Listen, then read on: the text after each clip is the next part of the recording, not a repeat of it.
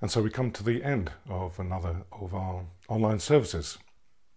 My thanks to everyone who's contributed this week.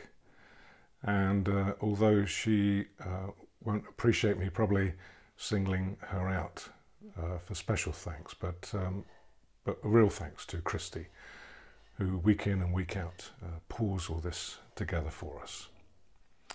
And my thanks to you for all your messages of encouragement and support. It is very much appreciated.